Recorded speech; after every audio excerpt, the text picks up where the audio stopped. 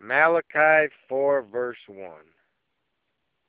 The great day of God.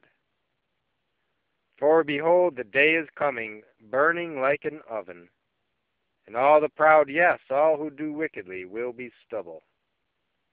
And the day which is coming shall burn them up, says the Lord of hosts,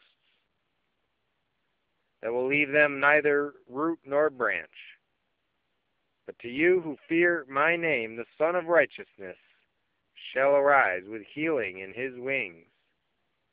And you shall go out and grow fat, like stall-fed calves.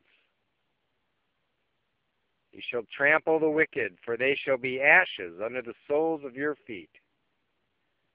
On the day that I do this, says the Lord of hosts, remember the law of Moses, my servant, which I commanded him in Horeb for all Israel, with the statutes and judgments.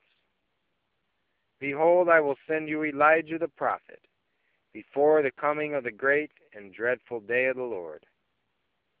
And he will turn the hearts of the fathers to the children, and the hearts of the children to their fathers, lest I come and strike the earth with a curse.